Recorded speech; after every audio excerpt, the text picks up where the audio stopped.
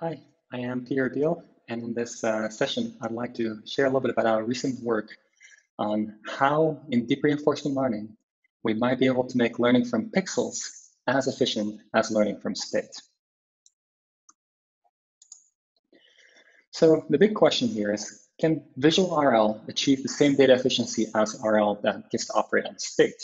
Of course, as roboticists, we know the benefit of access to state is that it summarizes all you need to know about the environment into a small set of variables. And so you might expect that learning from state can be more efficient than learning from pixels. So let's take a look here at the prior state of the art. The plot on the left, this is for a cart pole swing up. We have two types of learning curves. Both use the same reinforcement learning method, D4PG, but in blue, D4PG has access to state variables directly. In green, D4PG only has access to pixels. Same for the graph shown in the middle. It's for a reacher task. In blue, D4PG has access to state only. In green, it has access to pixels only. We see in both cases, the learning curve goes up a lot more quickly when having access to state. Higher is better here. Higher means higher reward. In fact, we see that it takes about 50 million more training steps to get to the same performance when learning from pixels compared to when learning from state. So these results here seem to suggest that, yes, learning from state is a lot more effective. You need a lot less training data, a lot less trial and error before you can get to a high level of performance. But in our work, we actually want to question this and want to say, well, maybe you should be able to learn as quickly from pixels as from state, because intrinsically, if the state information is somewhere in the pixels, maybe you should be able to extract it and still learn just as efficiently as if somebody had presented state in a compact form to you. So let's take a look at how we might get there. We're going to start with some results in contrastive learning and computer vision, and then we'll do something quite similar in reinforcement learning under curl and rad. I'll say more about that later, and then I'll discuss some new opportunities for future work. So contrastive learning and computer vision. In computer vision, as of about a half year ago, it was shown for the first time that it's possible to achieve ImageNet classification accuracy. Vertical axis here on the left is accuracy, higher is better. ImageNet classification accuracy in blue by a combination of contrastive learning and supervised learning that outperforms supervised learning. More specifically, this was on the ImageNet data set, and it was shown that if you only have access to a fraction of the labels, supervised learning is not going to do as well. It needs more labels to do better, whereas with contrastive learning, in addition to supervised learning, you can leverage the unlabeled data to outperform just supervised learning on the labeled data. Then a couple months ago, in March, Jeff Hinton and collaborators showed with SimClear, new approach to contrastive learning, that if you have a large enough neural network, horizontal axis here is size of the network, large enough neural network, SimClear in the top right is outperforming even supervised learning. So these were two big breakthroughs showing that with contrastive learning, which I'll say more about in a moment, it's possible to learn from unlabeled data some representations inside your neural net that then allow you to learn from a small amount of labeled data to do still really well. What is this contrastive learning business? Well, it's an additional objective you use in your learning process, and you can use it on unsupervised data. So for example, here's an image. We know it's an image of a dog, but the contrastive learning process is not going to have access to the label. It just gets this image. Then it makes two different augmentations of this image. One is mirror image left, right, and cropped. The other one is recolored. So two different augmentations. Both of these augmentations retain the semantics of the image. The dog remains a dog under these two transformations. Then neural nets encode these augmented images into some latent vectors Zi and Zj. Contrastive learning then says that since these two latent vectors came from augmentations of the same image, these latent vectors should agree. More specifically, they should have a high inner product, in contrast to inner products with embeddings coming from encoding other images. And so the equation on the right here shows we want to maximize agreement. In the numerator, we have inner product similarity between Zi and Zj we want to maximize. In the denominator, we normalize by negative examples where we want a small similarity. So very simple idea, very, very powerful. So how can we think about the same idea in the context of reinforcement learning? Well, in reinforcement learning, our agent will collect data, put it into a replay buffer. Then as it's learning, it'll take data from that replay buffer, take that data, and follow the encoding path, and from there go into an active network and a critic network to do the reinforcement learning updates. That's the top path in green. That would be reinforcement learning on its own.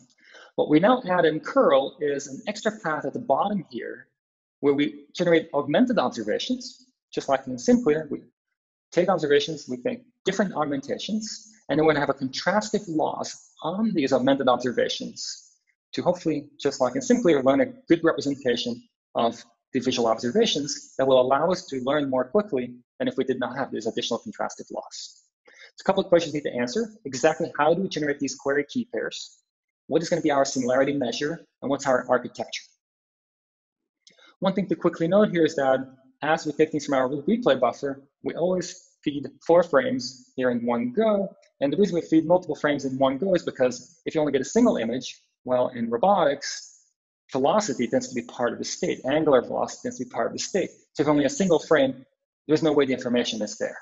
By having a couple sequential frames, you can expect that the information is there. Sure, it's not extracted yet for you into state variables, but at least in principle, it might be there in the pixels. So, query key pairs. We focused on, well, we actually investigated many different variations, but the one we zoned in on in the end as most effective is random cropping. So we have an input, stack of frames, and then we random crop in 2 different ways, and it has to learn that these are effectively the same underlying situation, and so we want high similarity between the embeddings of these 2 random augmentations. Then, how do we measure similarity? The Sinclair paper had just an inner product between query and key. We found that we need a learned weight matrix to make this work in our scenario.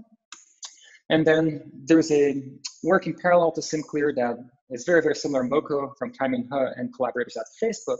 And what they showed is that it can actually be very beneficial to have momentum on the key encoding.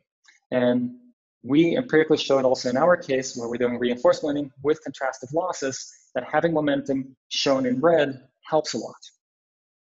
Okay, with those 3 pieces in place, let's take a look at our results. This is the main result. What are we looking at here? These are learning curves again. So horizontal axis is the amount of experience collected by the agent in the environment. For example, top left, the ball and cut catch task. Next one, cart pull balance. Next one, cart pull balance bars, and so forth. Then on the vertical axis, we have reward accumulated. And so the higher you go, the better, the more reward. What we see in gray is what happens when the agent gets access to state when learning, in red when only having access to pixels. And very surprising, at least very surprising at the time, when we got this result for the first time a couple months ago, very surprising result here is that the red curve almost always keeps up with the gray curve, showing that learning from pixels can actually be as efficient as learning from state in most tasks in the DeepMind control suite. And so this is a very surprising result at first because, well, normally you think you need state to learn maximally efficiently, but it turns out, thanks to this contrastive loss, the neural network can extract enough information about what's in the images, be able to learn as efficiently from images as from state, at least in most scenarios. And we'll dive deeper into the couple scenarios where that's not the case a little later. Then we did a comparison. So we have the first time matching learning from state when needing to learn from pixels. Then we compare with prior state-of-the-art in learning from pixels. There's a few model-free approaches like ours, like PixelSac and Slack. And then there's a model-based approach called Planet. And we see that the red curve, which is the approach we present, soft critic, which is model-free plus contrastive loss, curl approach outperforms prior state-of-the-art methods on these tasks. We also looked at the performance at the end of 100,000 steps in learning, 500,000 steps in learning, and we see that consistently curl outperforms prior state-of-the-art methods, including prior state-of-the-art model-based methods like Planet and Dreamer. And this is another interesting finding here because often it's thought that by being model-based, you're going to be more efficient. But it turns out that, in fact, by having a contrastive loss combined with a model-free method, we can outperform these model-based methods. Now, might be room for future work here, combining contrastive with model-based. You can see where that leads. We also compared on Atari. The prior state-of-the-art on Atari for model-based is a method called Simple. The prior state-of-the-art on Atari for model-free is Rainbow. And we're looking in the low frame regime where you have access to 100,000 frames, which is about a half hour of gameplay. And we want to see in a half hour of gameplay, which for humans is enough to learn to play a game pretty well, how do you stack up against humans, but also against prior state-of-the-art reinforcement learning methods? And we see that usually our method curl, which builds on top of Rainbow, outperforms Rainbow without curl and outperforms state-of-the-art model-based called Simple. Comparing to human performance, in 2 of the games here, we get 90+% compared to human performance after 100,000 frames. And in 8 out of 9 games, we'll get double-digit performance relative to human score after 100,000 frames, which is about a half hour of game experience. So this is very fast learning. Usually in RL, you think it's going to take weeks, months, and so forth in terms of human real-time experience to get to a decent performance. We see here we can actually learn from a relatively small amount of experience to do pretty well. Now let's take a look at some ablations to better understand what are the most important parts of this method. First thing we looked at is, how about those environments in DeepMind Control Suite where curl is not able to match state-based learning? What's going on there? The first experiment we ran is we said, okay, let's take a look at prior state-of-the-art model-free reinforcement learning and run it for a really long time. And when running it for a really long time, shown at the bottom here, the green curves are from pixels, blue curve from state. What we see happen in these environments is that actually there was a gap even at the very end after a very long time of training. What this suggests is that it's maybe not so much a matter of curl not being able to extract in an unsupervised way state information. It's more a problem that maybe information just isn't there. No matter what you do, no matter how long you learn, if you have to do it from pixels, you might not be able to get there. So we decided to dig a little deeper and ask the question, well, if that might be the case, we should be able to see this by setting up the following problem. What if we set up a supervised learning problem? We collect data, we collect both the frames, the images, and the state. And we then set up a supervised learning problem where we try to learn the mapping from images to state. And if indeed the images don't have the information, for example, images wouldn't have contact forces directly visible, and maybe they're needed for some of these tasks to do well. If images don't allow you to extract the state, then that could be an underlying explanation for why learning from pixels cannot match learning from state in those specific environments where we don't see the match. And indeed, that's what we're seeing. So we see on the left here is the error in state prediction from images, a large supervised learning data set. And we see that larger error very directly correlates with not being able to learn from pixels to perform as well as when learning from state. So our current hypothesis here is that on the environments where there's enough information in the pixels to extract state, with curl, we can learn as efficiently or almost as efficiently from pixels as one could do from state. And then in some environments in DeepMind Control Suite, the information just isn't accessible. So you're not going to be able to learn as well from pixels because the information just isn't there. Then another question you could ask is, remember in the beginning I said we feed in stacked frames. So we feed in 3-4 frames, and that's our image observation, because that way we can get some notion of velocity, angular rates, and so forth. So we can ask the question, how much of our representation learning through the contrastive loss is related to temporal aspects versus within single image? So what we did here is an experiment where in green, the learning curve has curl where it only has access for the contrastive loss to single frame at a time, whereas in red it gets the stack of frames. And we see actually single frame learning does almost as well as multiple frame learning, suggesting that most of what we learn in terms of representation learning is going from image, single image, to what you can extract about the state in that single image. Another question you could ask is, well, given we set up the network to simultaneously learn against rewards and against the contrastive loss, how do we know that, if maybe in the future we don't have access to reward and we want to already learn something interesting, can we do that?